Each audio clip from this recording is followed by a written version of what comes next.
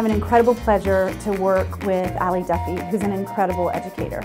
She works so hard to understand the story behind every student, their experiences that they bring to the classroom, what's important to them, what's their motivator, what's their driver.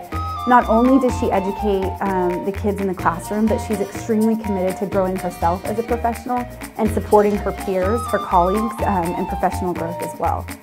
I want to leave the place that I am or where I am better than I found it. And I think with education, you get to do that every day.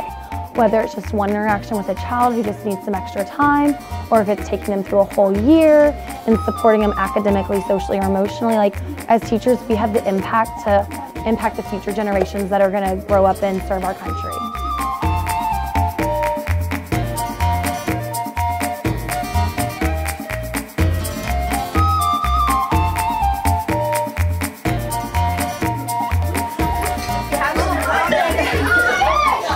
Stephanie Stoebe is such an amazing teacher because she does so many things in her classroom to make learning engaging with her students.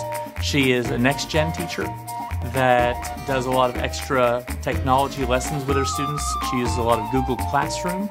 She does a fabulous job getting the students engaged and just enjoys doing everything that she can for the kids. At the beginning of every year, I meet with each student and we set academic goals.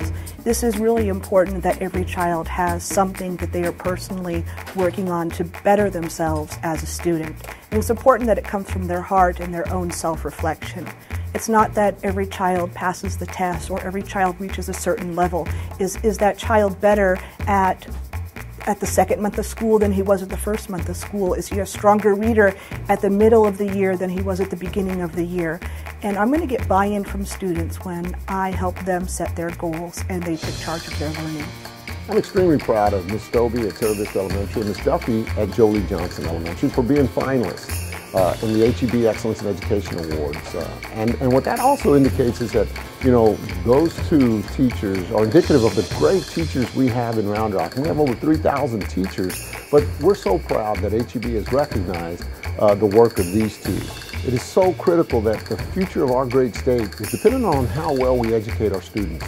So by highlighting our teachers and public education in general, HEB goes above and beyond, but also sets the tone for the importance of why we should all support education.